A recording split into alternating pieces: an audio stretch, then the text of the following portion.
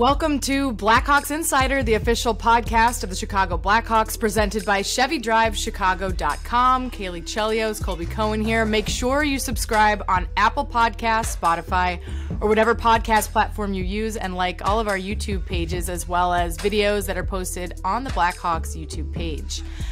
Well, Colby, less than 24 hours ago, the Blackhawks received the very first pick in the 2023 NHL Draft. You were in studio for NBC Sports. I was in the FanDuel Lounge at the United Center with the executive team, the analytics guys, who probably had the best reaction of anybody. Needed a GoPro for them alone on the conversations and everything that were happening as each team got announced until that first pick. Let's start with you. What was it like in studio with Pat and Charlie? Your thoughts leading into eventually what was the top three as we went to commercial break and we awaited to see what the Hawks' future looked like.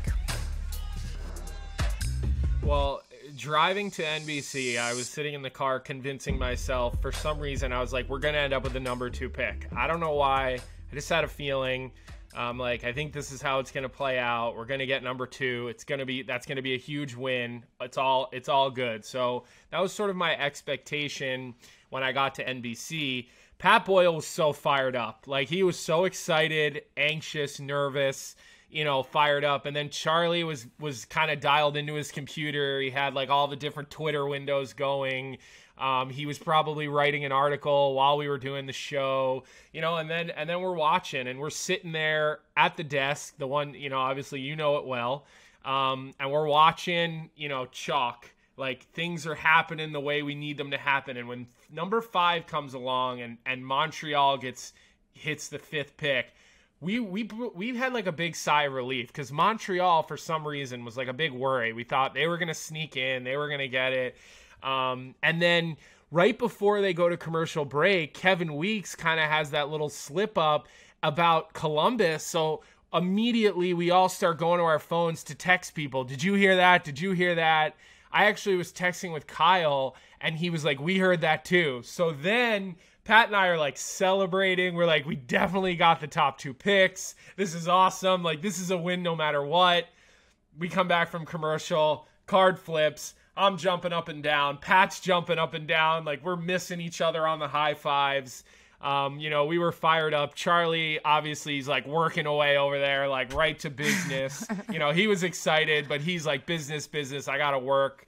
And then basically I was just watching the videos of you guys at the United Center, seeing all your Instagrams, like with the worst FOMO. I'm like, why? Like, I wish we could have done the show. It would have been so cool if we did the show at the United Center. So I know that was long-winded, but that was the night for me. Obviously, it looked like you guys had a lot of fun too.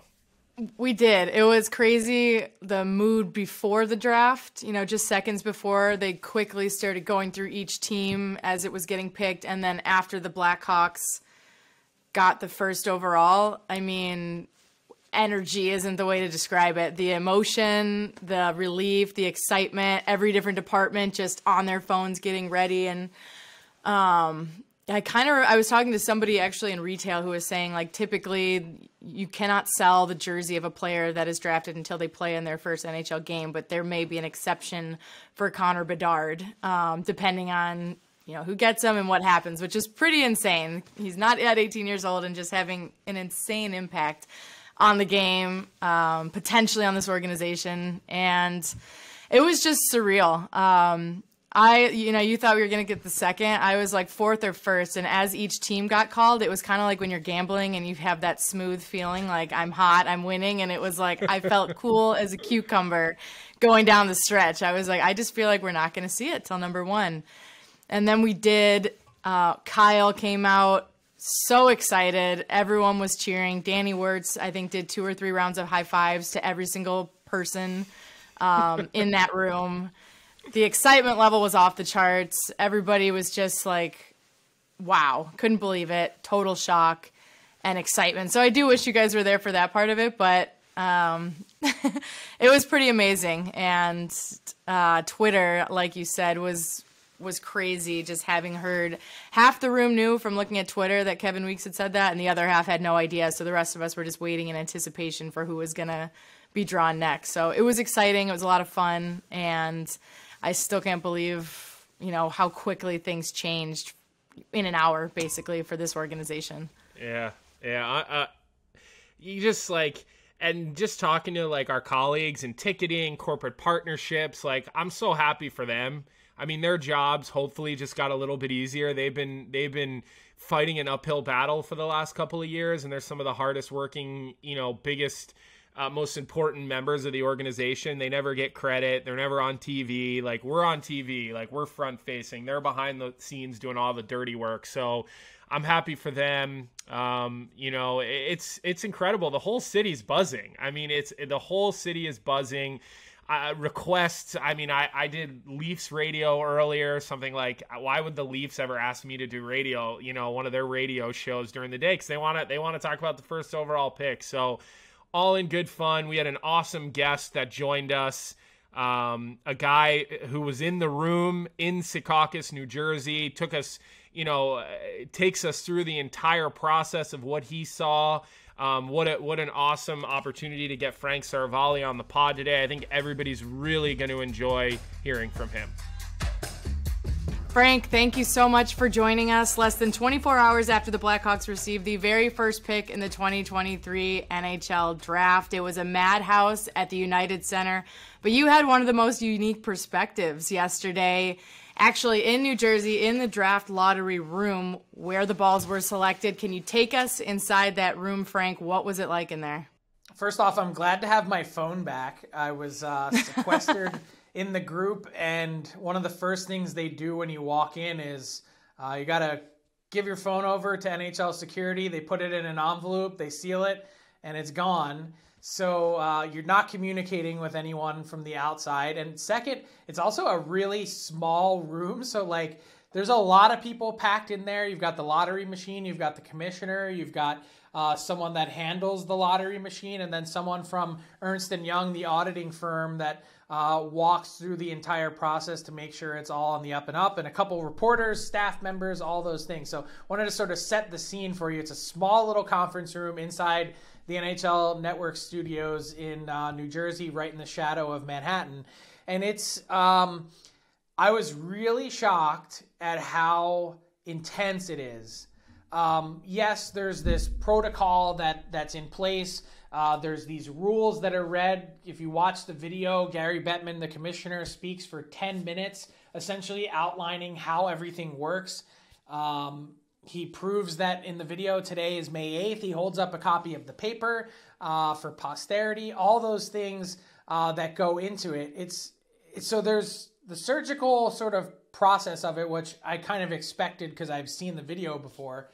But what I wasn't expecting was how intense the moment is when they draw the balls, because there's 1,001 different combinations and possibilities for these balls.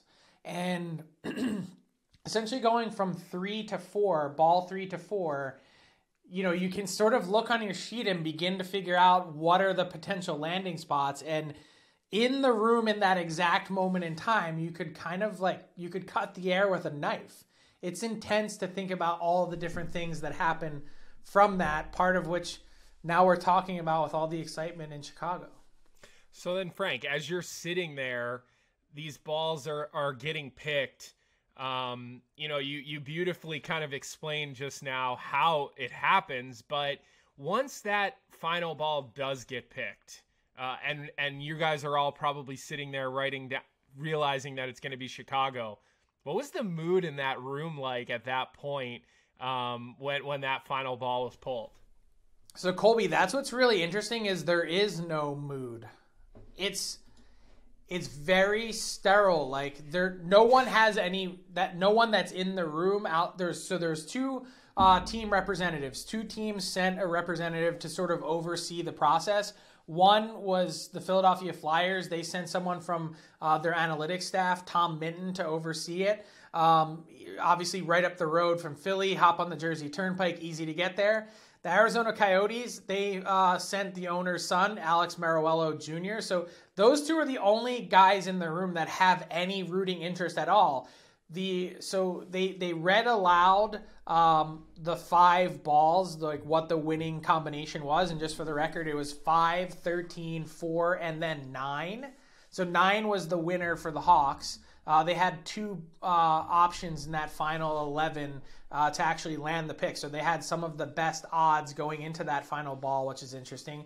But the reaction, the auditor, like, so Gary Bettman reads, he goes 5, 13, 4, and 9. He says, Scott Clark is the guy from Ernst & Young. Scott, who does that combination belong to? And he says the Chicago Blackhawks. And then Gary Bettman just says the Chicago Blackhawks have won the first overall pick. And then immediately it's right into the next pick, the next draw for number 2. There's no emotion. There's no gasp. There's no celebration. Nothing. It's very, very quiet. And so you all know then for the next 3 hours, is that how long you had to wait before you get your phones back and the entire world gets to find this out? What is that like? Yeah, so that's a really weird feeling. How did you not text me? I'm like so annoyed finding this out about you, Frank. Yeah, so you could use a pigeon, carrier pigeon to send Colby. Especially as someone who deals in news as an insider, that was really hard to sit there and a really weird feeling. Not just knowing, like, okay, all the excitement that's in Chicago and how excited Kyle Davidson and Jamie Faulkner and Danny Wirtz are going to be in the Wirtz family, but also thinking about, like, hey, Connor Bedard's life has changed in such a huge way, and now he's going to be, likely, if he's the guy picked by the Blackhawks at number 1, going to be spending the next however many years of his life living in Chicago. So, like, that's when your brain starts to explode of, like, all these different things that could be happening with information that you and maybe, like, 10 other people in the room know and no one else. So you guys are all getting ready for the draft party, the watch party. Colby's heading to the studio. You guys are going to have your show on NBC. All those things are happening. And meanwhile, for 90 minutes prior to the show, I'm just sitting there like, should I have some chicken fingers from the buffet now? Like, what do I do with myself? Because I can't leave and I don't have my phone. It's definitely a strange feeling. Well, I'm getting the vibes of basically like being in maybe 4th or 5th grade and being in detention, in a small room, no cell phone, can't really do much. Other than the no cell phone. I never went to detention, just so you know. Like, that's a Colby thing. There we go. We were friends. Yeah. We were friends as kids. You spent time in detention too. I'm not taking that whatsoever. We'll get your dad on the horn and we'll find out the truth about that. But other than the no cell phone thing, were there any other rules of the room? Like, were you guys allowed to speak to each other? Were you had to sit still? And did Gary Bettman, did he get to keep his phone? Like, is it just no phones for some, it's not for all? Like, give us the lowdown on some other ins and outs of that room. Yeah, so Gary Bettman could keep his phone, and he had an Apple Watch on, so he kept that on as well. If you had a smartwatch or a laptop, you also had to give that up. But he actually stayed with us, like sequestered in the room for, I'd say, the entire time right up until the show started. And then once ESPN went live, he just walked down the hallway and into the studio to watch the actual proceedings in person. He was the only person then in the studio that actually knew. So Deputy Commissioner Bill Daly, as he's flipping the cards, he doesn't know. And when he sees the logo for the first time, like basically holding it up for the camera, that's the first time he learns about it, which I found really interesting as well. And the vibe in the room is sort of very conversational. It was lighthearted. I've spent a lot of time around Commissioner Bettman in my career, and I would say that is like about as at ease as I've seen him. He had his grandson with him, Matthew, who's in high school. You know, he's very proud talking of Matthew's hockey accomplishments and all those things. We talked about the playoffs and, you know, different stuff going on. So it was really conversational both before and after. But for that, you know, 16 to 20 minute chunk of time where he's reading the rules and there's all this protocol and, you know, actually helping conduct the lottery itself, then it's like business as usual and it's really intense. But otherwise it was a really cool thing to witness, I think. I've been around the NHL for 15 years now. I've never gone and done it. I actually asked, like I went out of my way to ask and say, hey, this is like taking place near me. I only live an hour away. Can I come and watch? And there were 2 other reporters in there. And I'm really glad that I did for a number of reasons. One, because it is historic and you see Connor Bedard and his future, and where that's going. But also, too, because there's all this talk out there, and I'm sure you guys have seen it. Oh, this process is rigged. Of course they want Connor Bedard or the number 1 pick to go to Chicago, a huge market of importance for the NHL. And I can just tell you, watching it with my own eyes and seeing how the entire thing unfolds, that could not be further from the truth. So I appreciate anyone with their controversial social media tinfoil hat take, but there's just like, it's so buttoned up, it's so dialed in that there's just nothing there. I can tell you, like, God's honest truth from my lips to his ears. Well, that's very true, Frank. Everyone who is saying that, the only people who would really know that are the people involved in that room watching the actual balls get picked and how that happens. So you were one of those people. And unlike in the room, the United Center went crazy. Kyle Davidson addressed the staff afterward, and he had said he was not nervous. He thought, okay, I'm prepared to take 3rd or 4th. They had a game plan. That was it, no nerves. And then just the energy from him, Danny Wirtz, Jamie Faulkner, everybody high-fiving. He was absolutely elated with the opportunity. You put out a couple really great stories. What was your conversation like with Kyle Davidson and what this opportunity means to him and how you see this? Yeah, so we actually traded messages earlier on Monday, and it was kind of just like, I think there was a sense from Kyle Davidson that they were just excited. The Blackhawks were excited to know what was going to happen. Like, hey, we, wherever we're picking, A, we're going to get a really good player, and B, it's nice to just finally know instead of the unknown that exists out there. So you can really kind of begin to plan and start to, think about what, let's say if they were picking 3rd or 4th, like, hey, let's game plan out the different scenarios of who might possibly go before then, so we can then start to think about what our organization looks like. And so now that you have the pick of the litter, that just provides so much more flexibility. I think I'm really confident, and a lot of people are, in knowing what direction they're going to go down. But just knowing, and I think the other part too is when you have the number 1 pick and you have that type of talent that is now at your disposal, you've now accomplished what I think is the hardest part of a rebuilding process.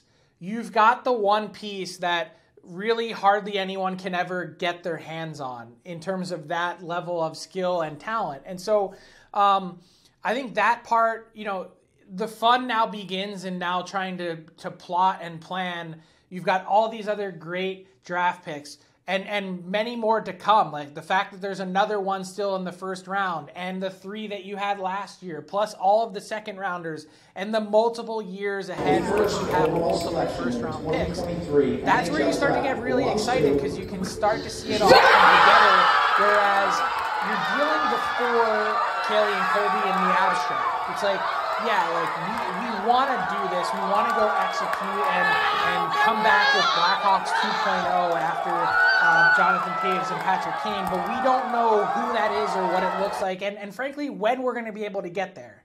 And so now you start to be like, okay, we can see it, whether it's, it goes from 5 years to 3 years or whatever the timeline ends up being. When you have that type of player available to you, you have really the ability to speed it up in a significant way. And that's great news for Blackhawks fans.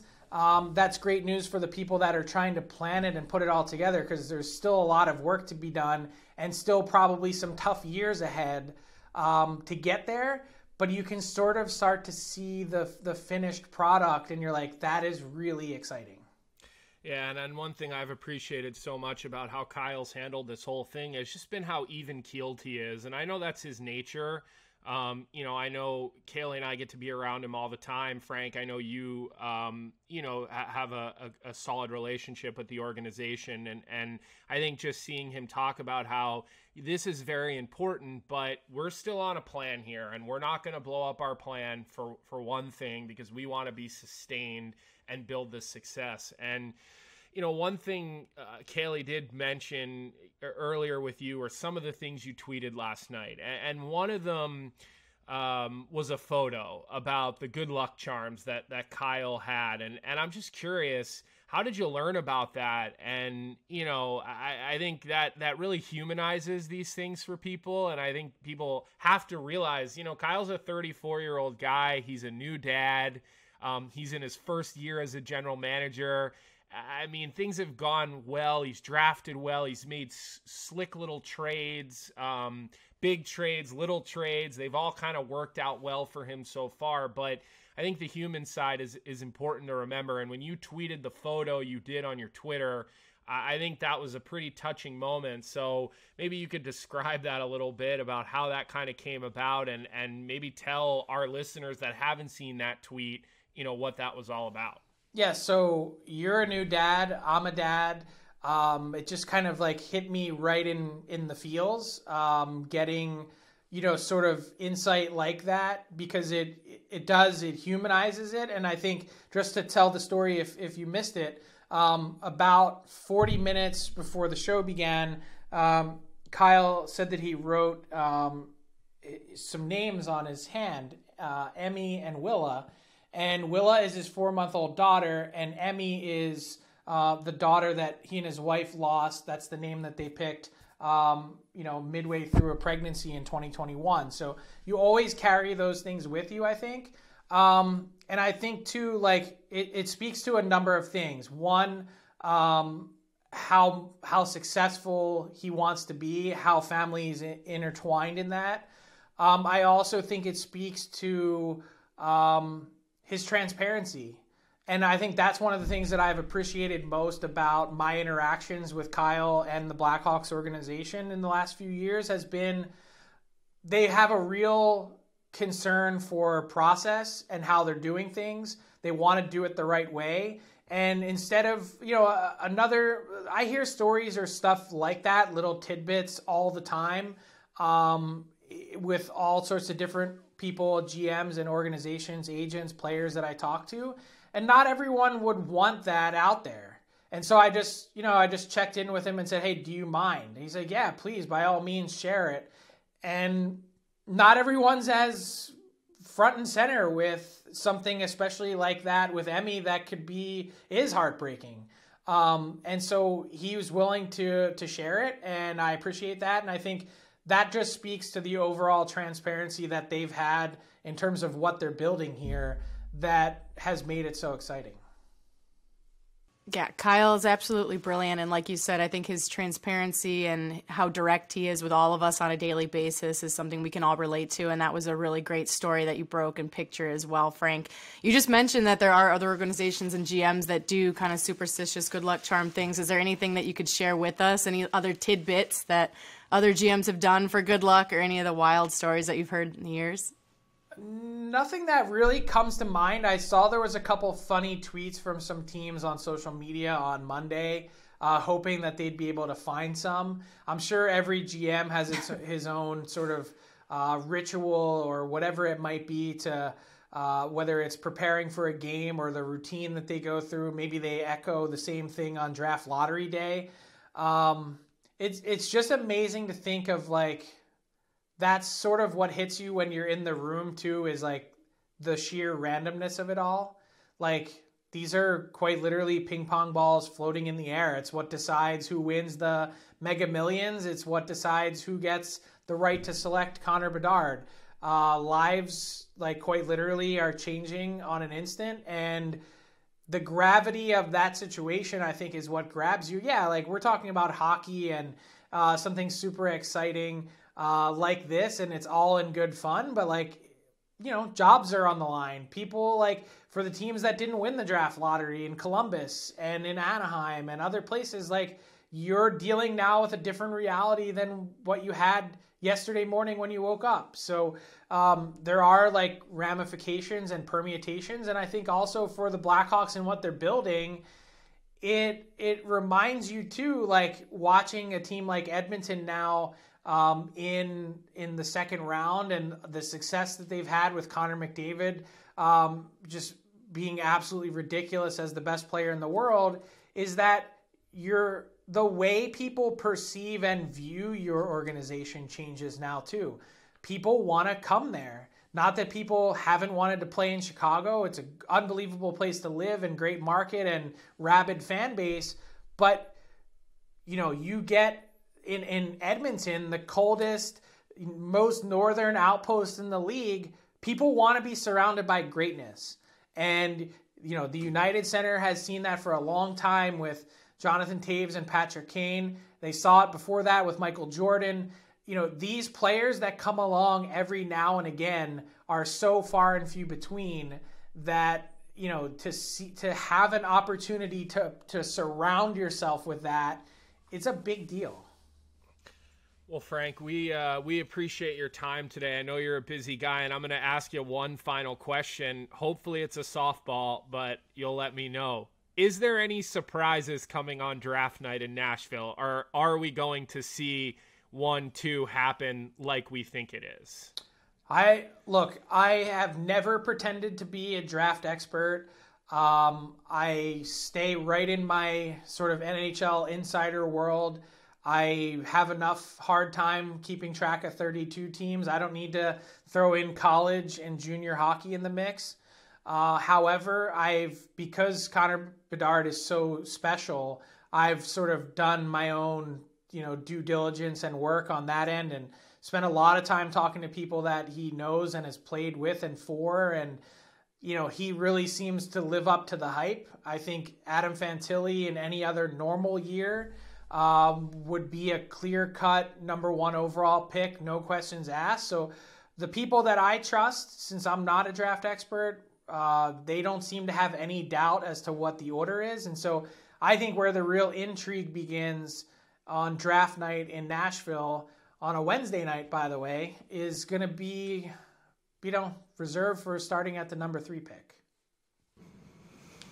Well, Frank, as Kyle said, it's still going to be a monster player that's going to help this rebuild, and we're all really excited for it. Thank you so much for joining us. Great job, great stories. We really enjoyed your work over the course of this, and we'll look forward to seeing you on Wednesday at the draft if you're going to be in and around Nashville. Oh, I will be there all week. My pleasure, guys. Great to be with you. All right. Thanks, Frank. Take care. Great stuff from your childhood friend, Colby, Frank Seravalli. Always great to have an NHL insider like him who's working round the clock to talk with us less than 24 hours after the Blackhawks get the number 1 pick at the 2023 NHL Draft.